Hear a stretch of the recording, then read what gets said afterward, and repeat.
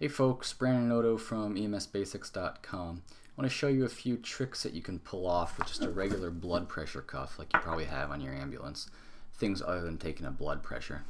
The first one is a trick for measuring the airway pressures you're creating as you bag with a BVM. And we talked about this in our airway articles, but in most cases with an unconscious apneic person, you don't really want to exceed maybe about 20 centimeters of mercury of pressure with positive pressure ventilation. Otherwise, you're probably going to end up exceeding the tone of the lower esophageal sphincter and bagging their stomach instead of their lungs. Now, I can say this, but most people don't know how much pressure 20 centimeters of water is. So, as an educational tool, it can be nice to be able to measure the pressures you create as you bag. I would never do this in the field, but if you're teaching, I think that can be nice. And there are more expensive tools you can do to pull this off, but it's also possible with just a regular blood pressure cuff and a regular BVM. So all you gotta do, take your BVM, go to the oxygen tubing. This is where you would connect the supplemental oxygen, and this will usually come off.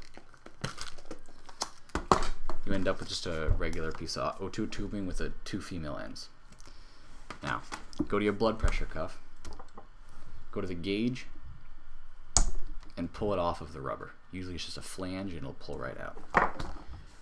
Take the gauge and plug it into your oxygen tubing. Alright, now your BVM. We're going to take this, we're going to remove the mask, and what you need is a pocket mask. These are the same kind of thing you get issued in CPR class, so you can do mouth to mouth without putting your mouth on anybody. And it's the same sort of mask that you use on the BVM with a few differences. Usually it's built a little different. This one has a elastic to keep it on the head. And the important part is there is an inlet, an O2 inlet valve, a little nipple on the side here, to provide supplemental oxygen as you give mouth to mask, or mask to mouth. But if you remove usually a filter of some kind, it should fit onto your BVM. Just like the original mask. Now, you're going to take that mask and you're going to plug your oxygen tubing into the inlet.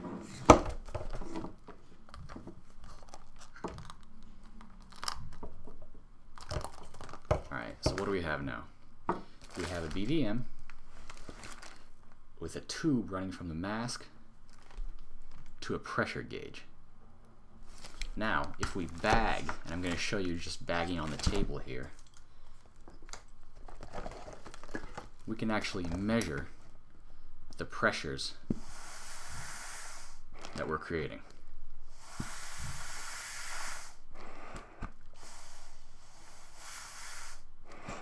I'll show you on my face here so you can get a little bit of a better look.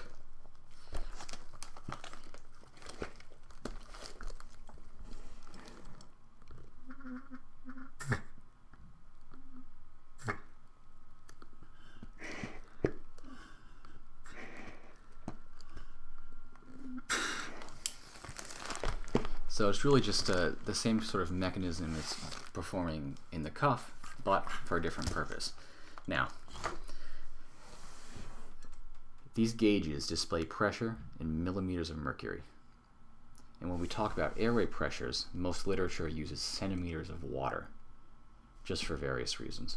But since the unit is different, you have to actually convert those. And if we're going to say our goal is maybe 20 centimeters of water of pressure, maybe 15 to 20, that's going to come out to maybe 11 to 14 millimeters of mercury. So you'll notice on here it only goes down to 20. So if we want to mark off maybe 11 or 14, we're going to have to do it ourselves. And a black face is not good for this, but a white one you can just use a pen. So I would go in here, space it off, just go halfway between 20 and 0 to mark 10, and halfway between those to mark 15, and mark with something visible your target. That way when your students go to bag, they can squeeze for that line, and they know if they go much beyond it, it's too much pressure. So they can start to get that sense of what's a lot and what's not too much. So that's how I would do it.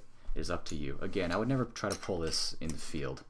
But when you got a class full of new EMT students maybe, and you're talking about why not to squeeze too hard, I think it could be a good trick. So give it a shot. Only caveat is these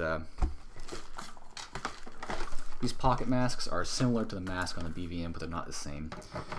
The main difference is that this material is not rigid plastic like on the BVM. It's actually soft, so you can fold it inward for storage, which means that it's hard to kind of get your usual airway grip, an EC or a two-handed grip, because there's nothing to push on. There's no little ledge here. So I wouldn't use this for all of your airway training, but at least for one exercise to talk about pressures. So, trick number 2, using your blood pressure cuff as a tourniquet. And honestly, this is probably the best tourniquet you have on an ambulance, unless you have a commercially built one such as the military uses. You can create one out of a triangular bandage or whatever, but it can actually be tough to really get one that works with high pressures. So these work real good. All you got to do is apply it to the limb proximal to the injury. So maybe if I'm spurting from here, apply it up here. Same sort of deal as when you're taking a pressure, but you're going to inflate until the bleeding is controlled. So that's your end point, when the bleeding slows and stops from the injury. Now you can actually look at the pressure on the gauge. If you start to get pressures like 250 or upwards of there, and the bleeding is not controlled, something is wrong, because that's ridiculous. Make sure that your tubes are not kinked or anything like that.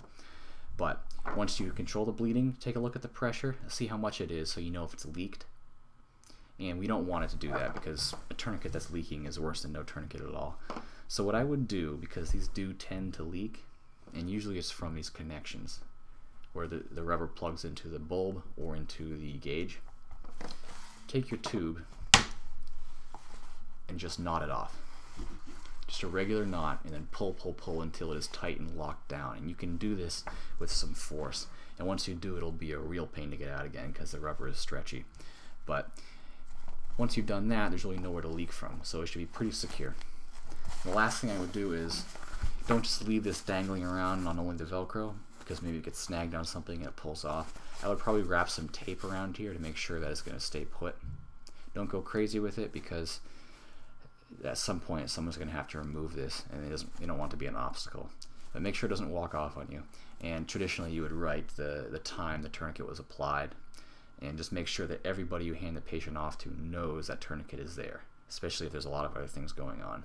You don't want to forget about it, and 6 hours later people figure out that there's no perfusion to the arm.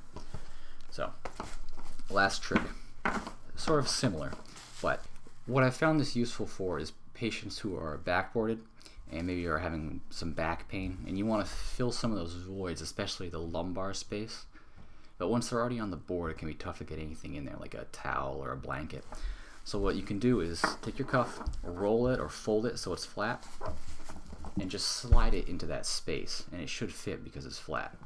And then all you gotta do is inflate it as you did before. And in this case, unlike the tourniquet where you were inflating until the bleeding was controlled, here we're inflating until they're comfortable. So squeeze, squeeze, and once they're in a good place, lock it off. And again, I would knot that tube so it doesn't lose pressure on you, which wouldn't be the end of the world in this case, but it would be uncomfortable. So get it in there, inflate it to your comfort, lock it off, and then later when they're off the board, hopefully you can reclaim the cuff. So, 3 tricks: using the gauge from a cuff to measure airway pressures, using the cuff as a tourniquet, and using it as a pillow. Things to try out. Let me know if you have any questions. BrandonOdo, EMSBasics.com.